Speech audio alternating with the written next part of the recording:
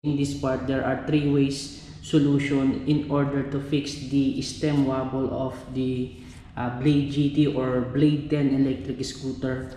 First, you may see these screws here at the folding, these two and this side. Sometimes the screws are loose, and sometimes is this the metal holder.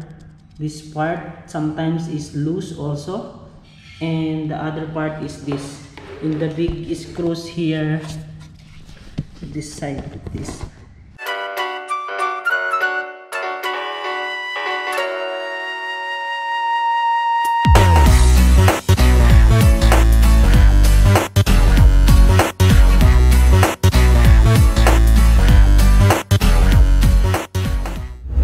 So I have an issue regarding the Blade GT.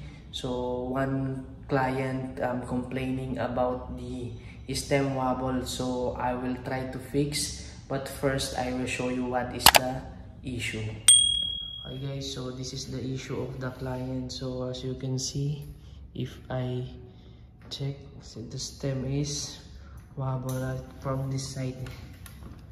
Yeah, so I think it's either this issue here or this side. Once it's shaking, yeah, it's moving.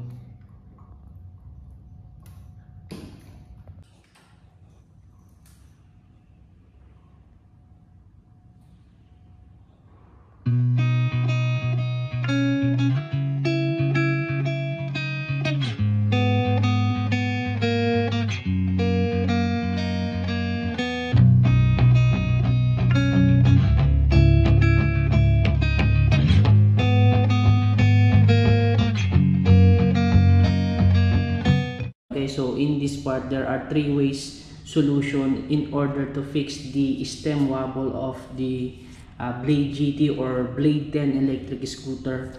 First, you may see these screws here at the folding, these two and this side. Sometimes the screws are loose, and sometimes is this the metal holder. This part sometimes is loose also, and the other part is this in the big screws here. Sometimes the screws are loose also in this part.